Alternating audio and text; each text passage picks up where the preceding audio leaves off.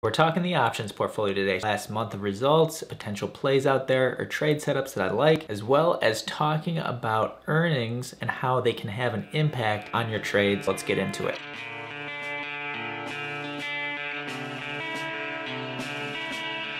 The portfolio is sitting at 12,203 as of October 25th. If I compare that to the video I made about a month ago, we were sitting at 12,117. If you're wondering how my returns on a percentage basis went down, but the value went up of the portfolio, well, we have to remember that I have deposits each month. And when I deposit, even if my portfolio didn't gain anything, my total percentage return will go down. And that's why it's important to constantly be comparing against this return percentage, which I do the same thing like I invested in the S&P 500. For the last month, we did lose some alpha in the portfolio, meaning that the S&P 500 returns caught up a little bit with the portfolio. Part of that is the S&P 500 being at all-time highs. My portfolio tends to be a little hedged, meaning I don't have as much delta to the upside as if I was just long the stock market. The stock market just rages higher quickly, I'm probably going to underperform. Whereas if the market is choppy, it goes down a little bit, that's where I gain the alpha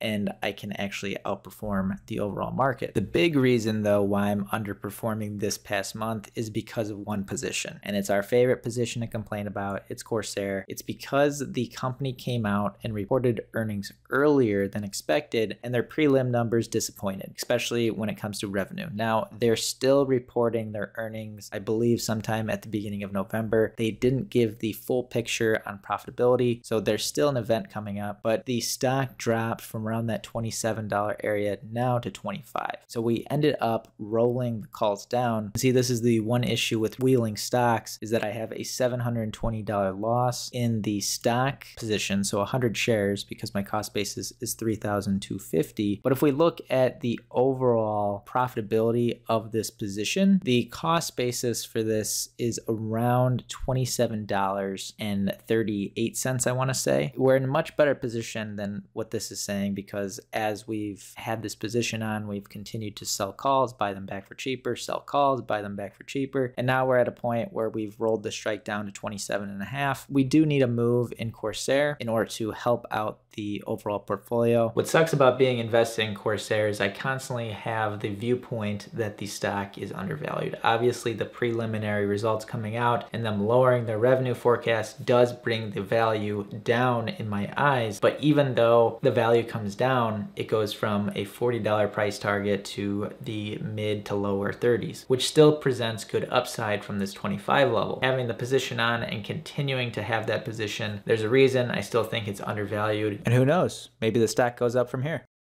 What's crazy is over the past 30 days, there hasn't been too much activity in my portfolio. You can see the 30 days, and there's one position that I've been able to get in and out a decent amount, and that's Cleveland-Cliffs. This one I've been selling puts in, and I've been able to buy them back for profits. Clover is another one that I reinitiated a new position back on October 11th. But other than Cleveland-Cliffs and Clover, you can see Corsair, this is an old position. Facebook is a newer one. Flowers, that's an old position. AT&T, this is something that I sold at the very end of September and getting tested. But really what's keeping me in the game in a lot of these positions, everything outside of US Steel and Facebook, and we already talked about Corsair, is the theta decay, because these stocks have been trending downwards, especially AT&T. And you can look at the P&L open for a lot of these. Flowers kind of close to break even. Tattooed Chef, even though it's been trending down for a while, we're actually up in there. And US Steel, we just put this on last Friday and it shot up today a decent amount. We're almost say 50% profit here. Really not too much activity. And that's another reason that if you look at when this was done around September 23rd and the stock market was trading around 443, the overall S&P 500 is up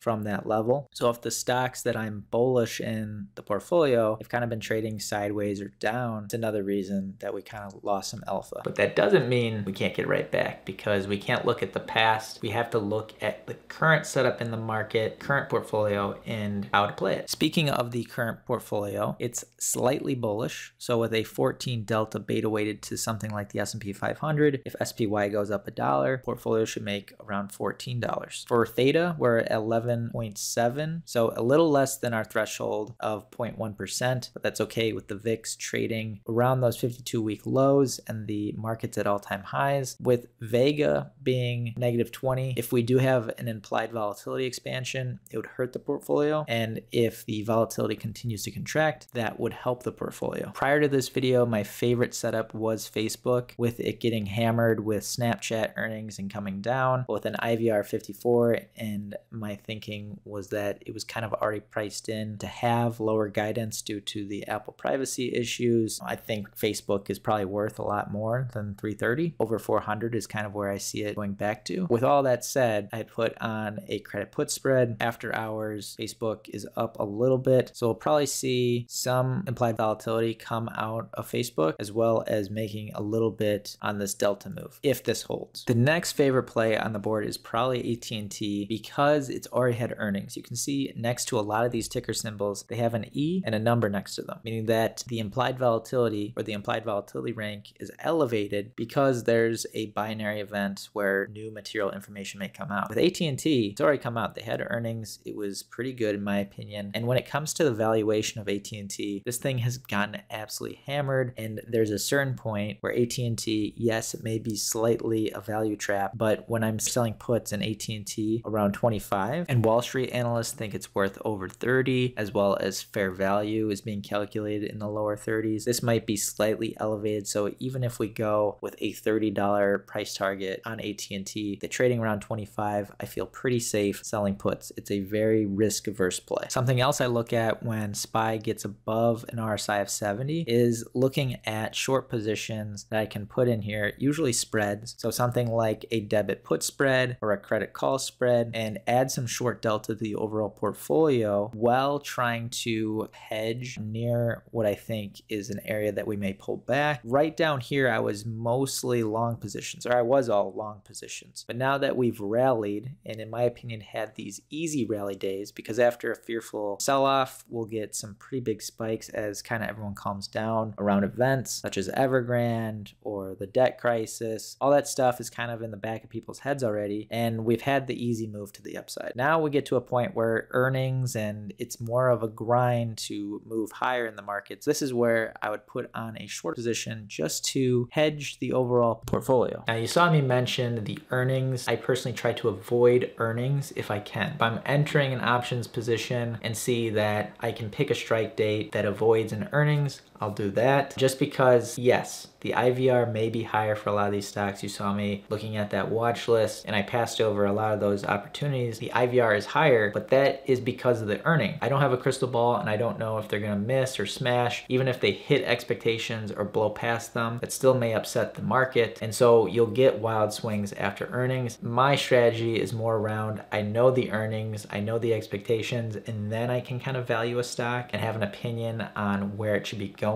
over the next couple months. And that is way easier to manage than managing a 10% move in a stock when the expectation was for it to move 4%. That's my update on the options portfolio, as well as some plays that I think have good setups if I wasn't already in them myself. If you guys did enjoy the video, make sure to hit that like button, as well as subscribe to Main Street Wolf. We'll be talking investing, stock options, anything to do with money. Thanks guys for watching, and have a great day.